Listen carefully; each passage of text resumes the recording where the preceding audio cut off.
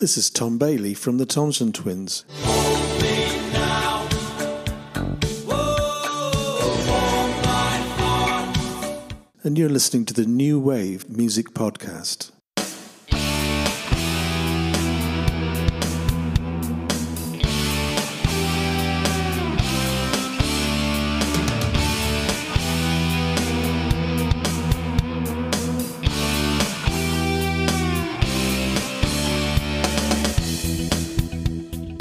Well, welcome back to another episode of the New Wave Music Podcast.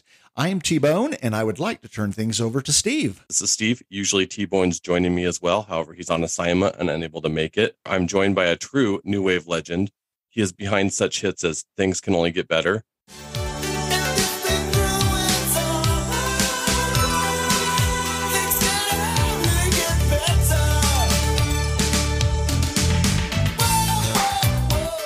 What is Love?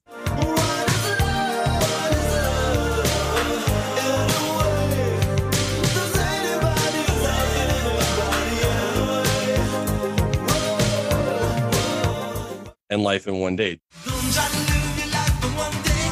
Don't go speed your time away. Don't try to live your life for one day. Don't go speed your time away. Just to name a few. Yes, of course, I'm speaking about Howard Jones. Howard, thank you so much for joining us today on the podcast. All right. Okay. Hi, Steve. So, Howard, your song, New Song, is celebrating its 40th anniversary this year. Say goodbye to lust and fear. Don't crack up. Bend your brain.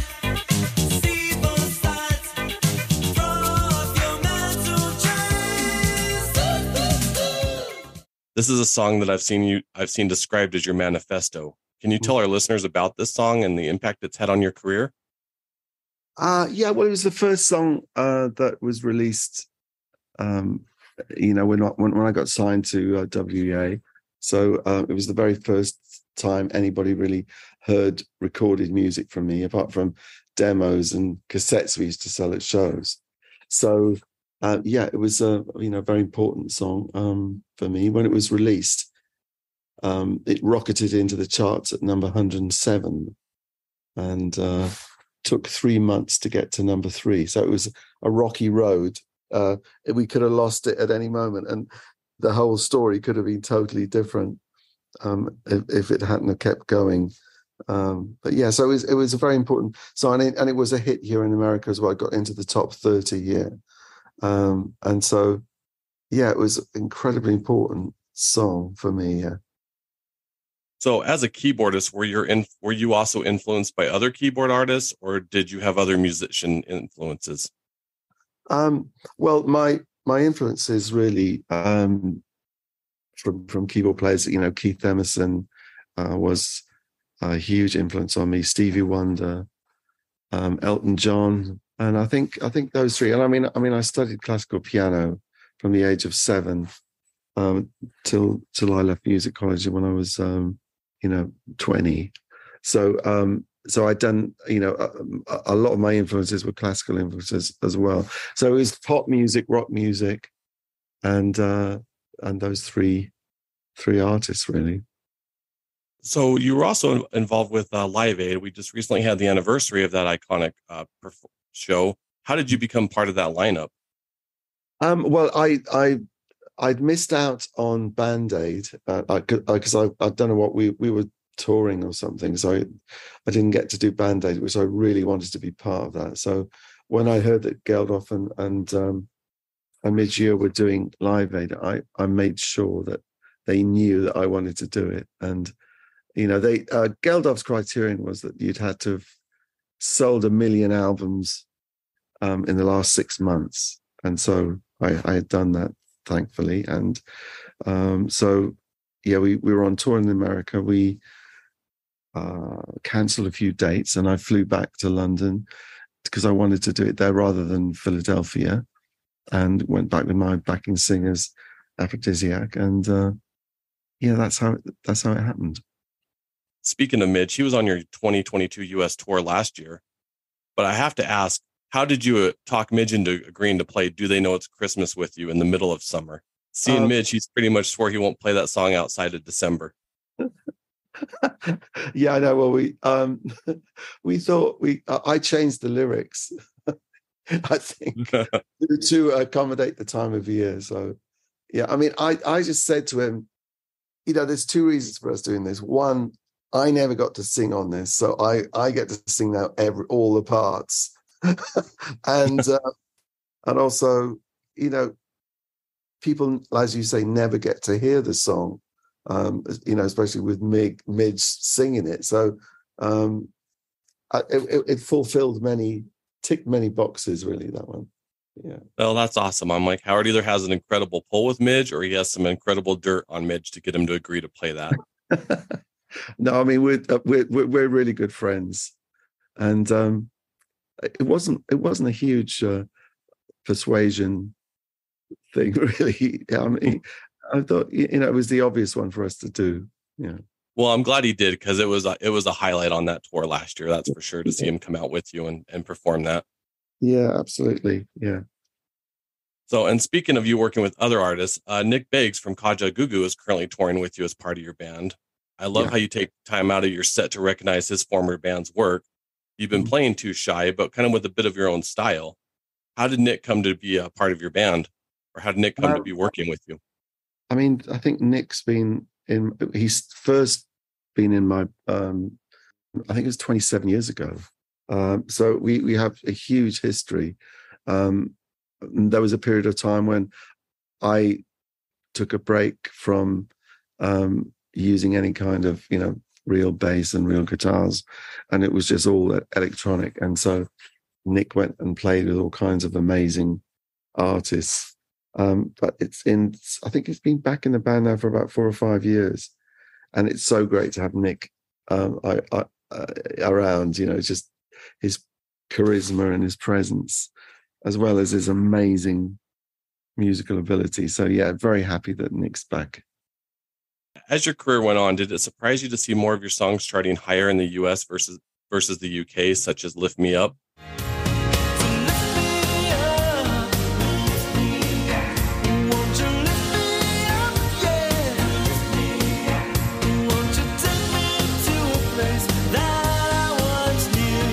It didn't really surprise me, really, because America really sort of embraced me from the beginning. And the thing is about the UK, it's very much, you have your window of being in the spotlight, and then the spotlight goes to another generation of people. And so, whereas America, I feel, tends to support artists for much longer. And I think I just connected with the American public more than I did with the UK. And so I think that's why, really. In the early 90s, you reworked a lot of your sounds to be performed acoustically. And I have to admit, I was surprised on how much I loved the album Live Acoustic America and the tours that followed. Hearing your songs reworked added to me so much more depth and layers to them.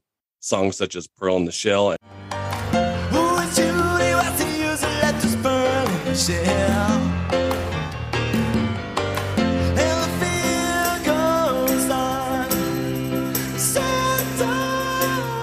And I Love You translated very well acoustically.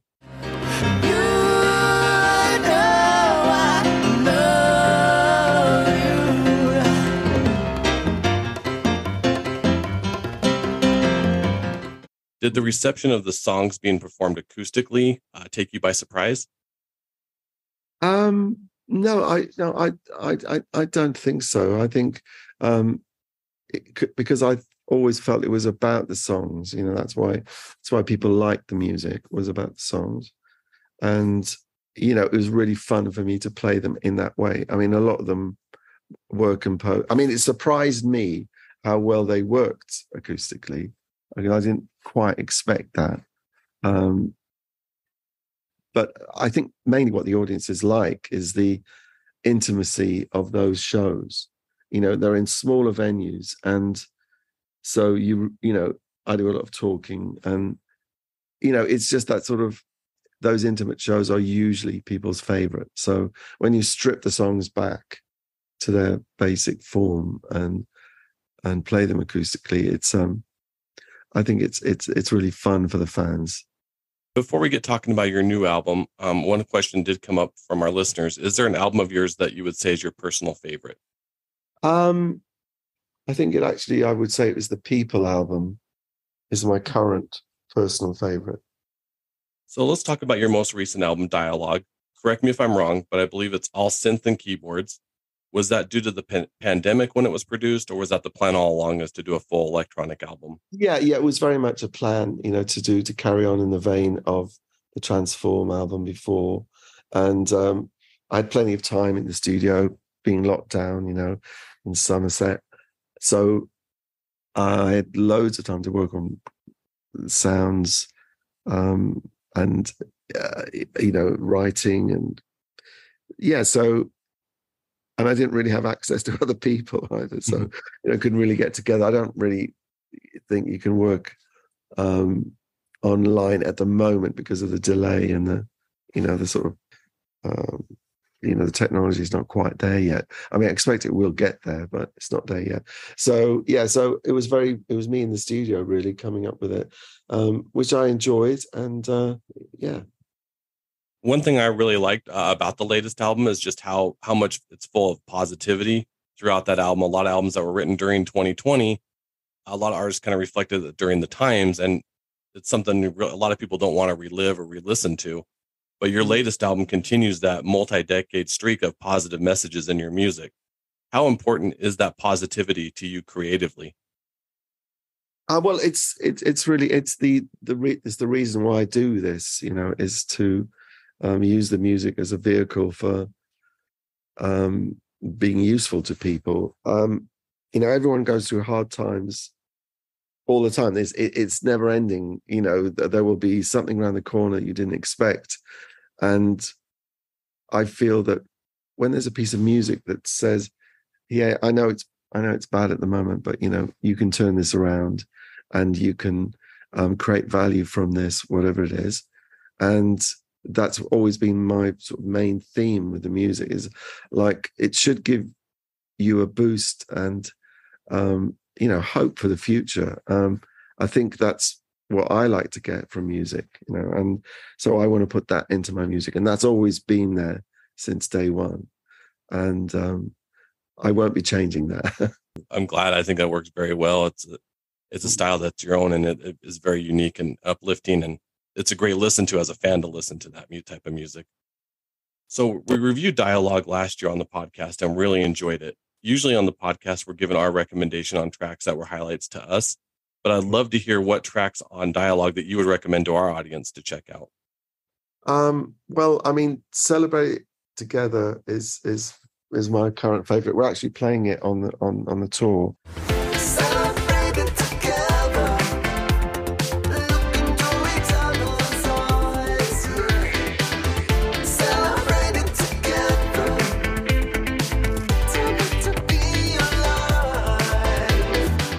I collaborated with BT on that one, and I got Lifelike to do a remix. Laurent, the French house guy, it was introduced to me by BT, and he's done two remixes now. So we're doing the Lifelike remix version live, and this song was designed to be the most positive thing that I'd ever written, because just coming out of the pandemic, and I just felt this is the time when we really need to be celebrating the fact that we're still here, we've survived, we're still alive, and it's going to be great to be sort of looking at each other in the eye and speaking to each other, and it sort of sums up the whole feeling of the album, which is dialogue, communication.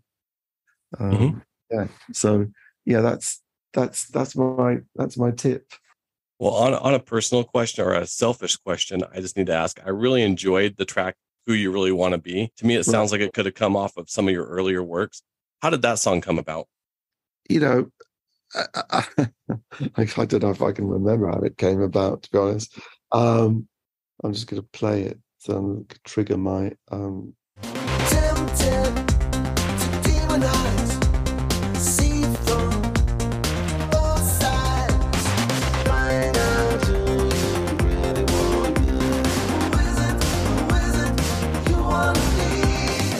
Yeah. That's all coming back to me now. I mean, it's obviously there's lines that actually refer to the lockdown and being isolated from people, and you know, it was a time to reflect on how you really wanted your life to go. You know, I mean, because I feel that people feel that they don't have agency over the way their lives go, but we always do, you know. And I was kind of wanting to remind people of that we can design the way we want our lives to be, and then just gradually work towards it, put in the work, and you know, look out for the opportunities that can push you towards the life you particularly would like to live. And I think it's really important, especially for young people, to realize they don't have to fit into this grid and be, you know, dominated by, you know, a corporate world that just wants to use you to work for them. You can find a situation in life that suits you and suits your creativity and suits who you are. So, you know, finding out who you really want to be is the question, and keep refining that, you know, and keep refining the answer to that. So can we expect a follow-up to Dialogue in the near future? Well, I'm, you know, the next album is going to be called Global Citizen. And I'm just thinking about how what I don't think it's going to sound anything like Dialogue and Transform at the moment. It's going to be quite a different record. I think I'm going to collaborate with people that I've worked with over the years and invite them to do like solos and contributions to, you know, to the album. Because I know people, I guess now in, you know, across the world who have become friends, and you know, with the theme of Global Citizen, that could be good. It's going to be much more piano based because I got a new Steinway Spirio, which records my performances and plays them back physically in the rooms, and I can then edit my performances. So I'll be using that because I haven't used that in my work yet. And then I'm thinking of using an AI rendering of my own voice that BT is working on, so that if ever I should lose my voice or ever be like hoarse or something, or, you know, have sore throat, I can still create music with my own voice. He's also developed some hybrid voices, you know, female voices, and I want to create AI choirs using that, and also not work to a grid this time. So all the music won't be to click. It will be the tempos will freely move around, and the technology will follow that. So those are my sort of parameters for the next record. You know, I probably will stick to it, but there'll probably be some exceptions as well. But it's good to have a set of rules, I think, for a record, and then it has a kind of consistency then when you finally finish it. Well, another listener question we had from Christine was, we all know you love to keep busy and create, but what do you do in your downtime to recharge, and what fuels you and your inspiration? Well, I'm pretty much, you know, music is everything in my life. That's the main focus. You know, I'm either touring or in the studio working.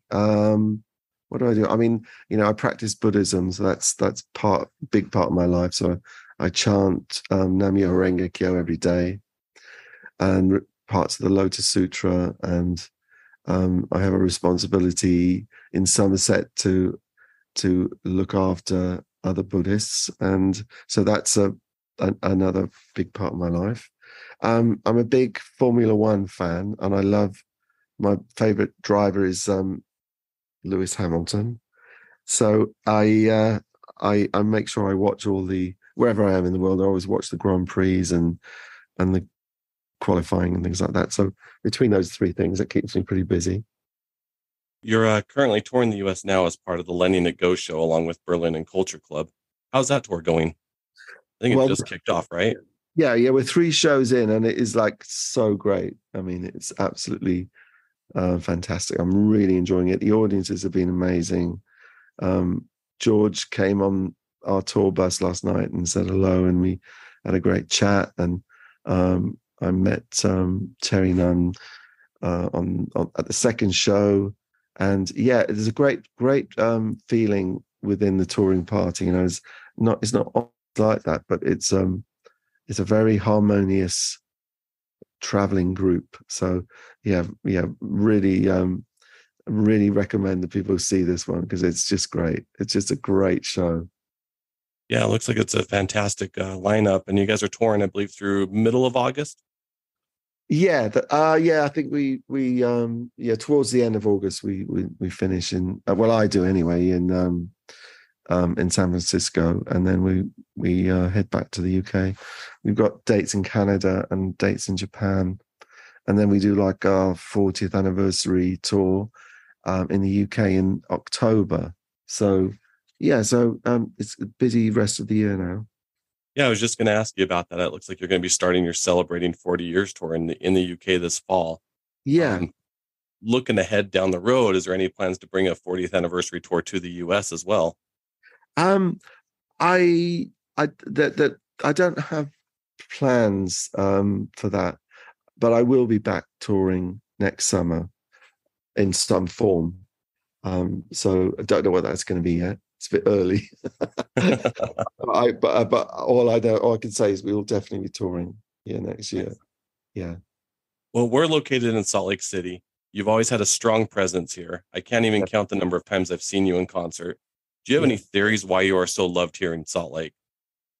Yeah, I do. I have a theory, and I think because my audience in Salt Lake, they love the idea of, friendship and family being very important. And I think that through my lyrics, that they picked that up, that is what I'm about as well.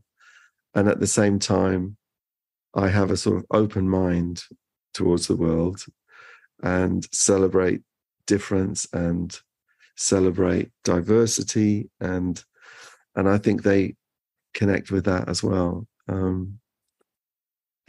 So I apart from that, I mean, or maybe and maybe those early shows that I did up at Park City. First time I was when I opened for Eurythmics there, and I don't know, it was such a brilliant day and a brilliant evening. Just went incredibly well. And then I came back there doing my own shows several times, and we just made that bond, I think, and that bond has been there ever since. So, I remember those Park City shows were legendary. I've been to some of those. I think you even recorded your live acoustic America show here when you did it in Salt Lake, and you've also been coming through for about like a week stay as the Howard Jones Trio. Yes, that's right. I've done so many shows there. Yeah. When we were playing up at the Egyptian Theatre, I think we did 10 nights. I think it was the most nights in a row that anybody had ever done. And Brandon Flowers came down, with his kids to see the show, and I got to hang out with him afterwards, and that was really great. So, Howard, my last question for you I have is, finally, as synthesizers become more and more advanced and they can create sounds that you've never expect, do you find yourself looking for or creating sounds that you've never heard before? Well, I mean, I think it becomes more. It was certainly the case in the early days, not so much now. I think the way that technology is going now is going to be, in the sort of vocal area where, and I was saying about having a sort of AI version of your voice stored away. And I think that what musicians will be doing will be using that technology in really, really creative ways. I mean, you know, when anything new comes out, like AI, like say for instance, sampling, everybody freaked out about sampling, saying it was going to ruin music. And but creative people use these new things to make music, to excite people. You know, there's always people going to use it for a nefarious, negative reason. But the upside of these technologies is amazing. And so I look forward to doing that. You know, I mean, when I first did my one-man electronic show, the musicians union wanted to ban me. You know, I couldn't from their membership. And but you know, when anything new, people freak out. But there's going to be great, interesting, creative developments with all that. So let's hope that everyone will get on board with the positive side of this technology. Speaking of the kind of like AI voice work that you're doing, you're recording yourself on there. Do you think it could be possible decades from now we still may be hearing Howard Jones vocals on a song? Yes, I do, and I think that you know, if it's because the vocals, the AI version will be encoded. It would mean that you know, you can't use it without permission, and you can't use it without making sure that there's compensation for the person. So yeah, I think this will happen. I think it will be very interesting how we navigate that, because there'll be people who will, you know, I mean, I heard recently of a person who is a voice actor, and a big tech company had used their voice for adverts, and then they made an AI version of his voice, and made adverts, you know, without his consent and without his knowledge and without him being paid. So that's the downside of it. So we have to all be really careful that we don't allow that to happen to our voices, you know. And yeah, so so the more we know about it, the more we're on top of it, the better. But you know, there's always somebody trying to make money out of people without compensating them, you know. So we have to be careful of that. Just like you were in the 80s on the forefront of innovation for sound, you're doing it again with something I couldn't even fathom a few minutes ago, was talking about AI for the artists, for musicians. Yeah, that's right. It's going to be big. Yeah, so we'll remember that like 10 years from now when it starts blowing up, that Howard was the one behind that push. Well, I mean, there's lots of people doing it. I'm sure lots of people on it. Yeah, I just keep up with the news. Well, Howard, thank you so much for taking the time to chat with us today on the New Wave Music Podcast. Before we go, can you tell our listeners where's the best way to stay up to date with any music releases that you have, any tour dates, any updated Howard Jones news? Yeah, well, I mean, Facebook is still the biggest social media for me. But I mean, if you want to find out personally what I'm doing, is Twitter. I'm still, everything on Twitter is done by me, and it always has been for, I don't know, 13 years now. So that's the sort of closest thing to me. Then we do Instagram. I'm not so connected with, but you know, information really. The first place is Facebook, yeah, for tours and all that, yeah. Well, Howard, again, thank you very much for taking time out of your busy schedule.